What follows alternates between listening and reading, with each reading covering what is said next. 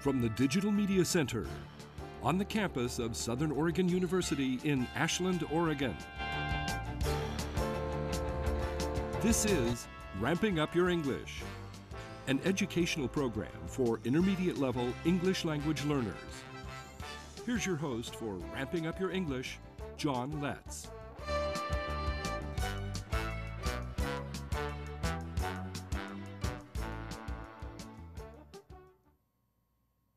Welcome to Ramping Up Your English. Ramping Up Your English is for English language learners from all language backgrounds who have already begun the process of learning English as their second language. It's a program for people of all ages. If you're seeking greater English proficiency, this program is designed to help you reach that goal. Ramping Up Your English is a support program for English learners who have already passed the beginning stages of learning English. We take a content-based approach to helping you reach higher English proficiency. We use English to teach English. The theme for our first unit is trains and railroads. This is episode 22, segment 1. In our last episode, we reached Washington, D.C. aboard Amtrak's Cardinal train. Today, we begin the journey back to Chicago. Let's check out a few more sites in the capital, then we'll board the Cardinal as it replaces its electric locomotive for a diesel and departs from Washington's fantastic Union Station. While Amtrak's train, the Cardinal, begins its westward run in New York City, my wife Liz and I are catching it in Washington, D.C. The Capitol building is the most prominent government building in the District of Columbia, and it's a good place to launch your tour of Washington, D.C. Visit the office of a U.S. representative or senator, and they'll fix you up with a tour of the Capitol, a place where Congress meets to make laws and carry on other business as directed by the U.S. Constitution. Oregon's 2nd District Congressman Greg Walden's office supplied this tour guide, who led our small group deep into the bowels of the sprawling House office complex. He's a staff member and knows his way around these corridors. It's like we're in a mine.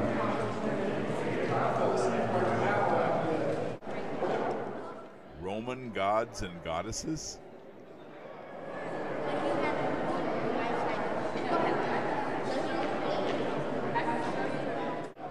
Here we're seeking the end of this huge line. All these cool tunnels finally brought us to our goal, the U.S. Capitol building. This is where you can visit the Capitol without any help from your congressman. Our little group, we just weaved through, stayed together. Soon we found ourselves under the massive Capitol Dome. This is a jaw-dropping part of the tour. All these figures below the windows tell stories of historical events important to the United States. America's discovery by Columbus and Pocahontas saving John Smith are two examples. This rim was done, a third of it by Remedi. So if you see the aircraft, seen to the right of the aircraft is Columbus. So everything from Columbus discovering America to the Mexican-American War was done by Remedi. He would have done more, but when he was working on the Mexican... Further down are paintings of important historical events. Thomas Jefferson, he's the man in red, the red vest. His feet and hands are larger than the hands of every other person at the table. So Franklin, Madison, Hamilton, Adams, this symbolized the fact that he had a larger hand. He was crafting... Our first commander-in-chief, George Washington. And in those days, General Washington surrendering his commission. Imagine it 5 minutes before it was taken or set. He's sitting in the chair, surrounded by the royal robes. Someone told me it looks like a Snuggie. I promise you it's not. The shortest way to our next stop was this little subway. Our guide told us he wasn't supposed to use it for tour groups like ours, but Liz charmed him into leading us aboard. I've done it at a brisk pace. You can do it by foot, but you have to count. He will beat you there, but you'll beat the doors. That's the trick. I know a lot of people like to do this. Yes. This is cool. It is. I missed out on the White House tour. Well, the rest of Washington's open.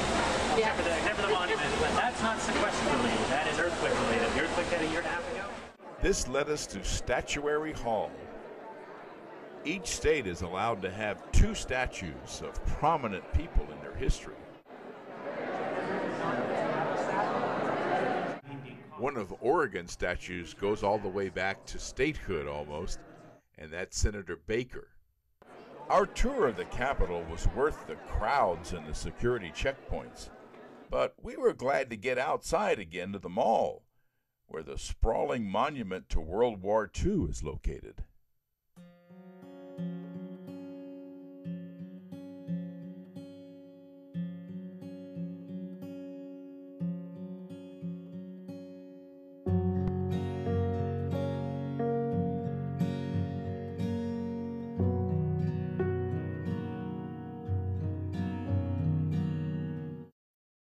We had started the day at the Capitol, where Congress fulfills the duties of the legislative branch of government.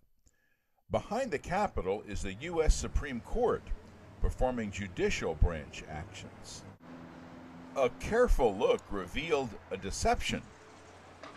This is a huge curtain masking the renovation work being done to the building. The highest profile branch of government is the executive branch, housed here in the White House. Due to Congress's sequester, we weren't able to tour where every president since John Adams has lived. I had previously toured the White House, and I highly recommend it when Congress returns to funding the government. We at least got to see the White House from the outside. Curiously, this group of people were stationed on the roof as I was videotaping. Here at the West Wing, a U.S. Marine stands guard to protect the president. While we were on our way to the White House, we encountered this spontaneous crowd waiting for, well, it became obvious as events unfolded.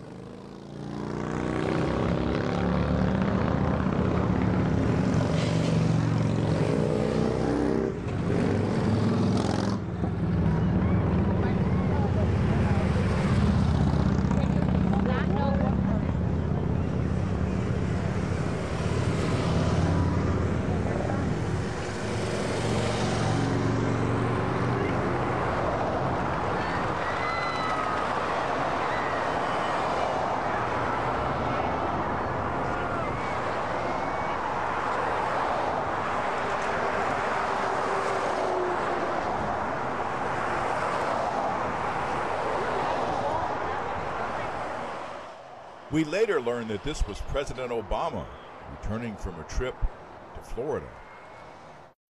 There's a lot to do in Washington.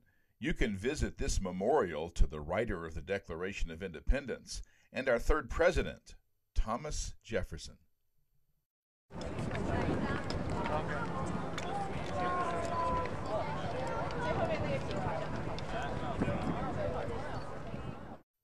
Jefferson holds center stage here, surrounded by his magnificent words of the Declaration of Independence, asserting that all people are endowed by their Creator with inalienable rights.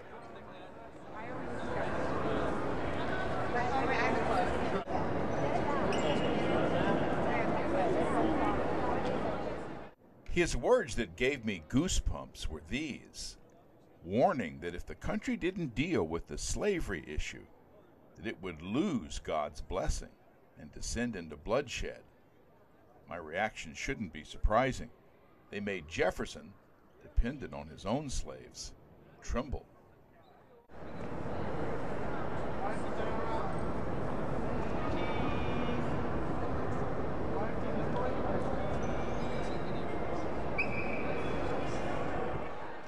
The Jefferson Memorial is located in the tidal basin.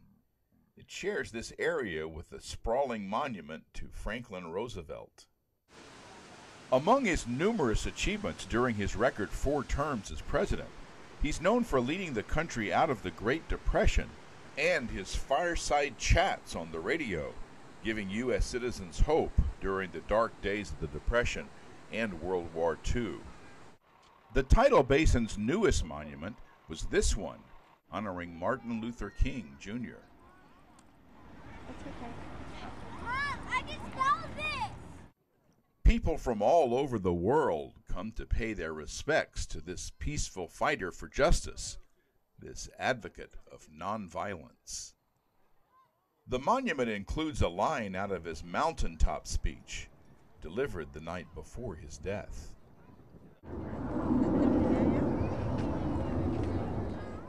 For those who want to know more thoughts from this civil rights champion, these words from Martin Luther King can be read on this wall.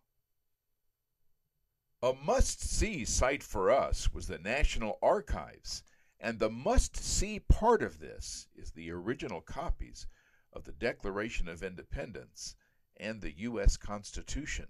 We made sure we saw those founding documents and had to pull ourselves away from the outstanding displays of other national historic treasures.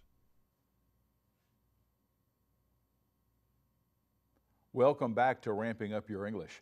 Our goal is to help you elevate your level of English proficiency in a way that causes the least amount of stress. Our approach is to make English language learning interesting and fun by using a thematic approach. Our first theme is trains and railroads. This ends segment 1 of episode 22. We'll roll up our sleeves and get into some academic language work right after this.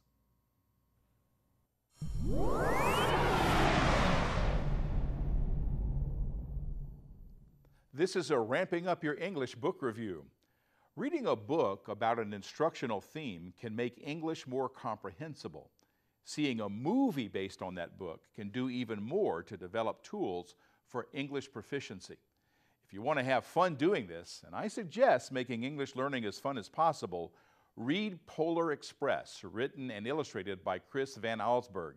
This Caldecott Award winner takes readers on a wild fantasy train ride to the North Pole using much of the lore of American railroads. The story begins in Grand Rapids, Michigan in the 1950s.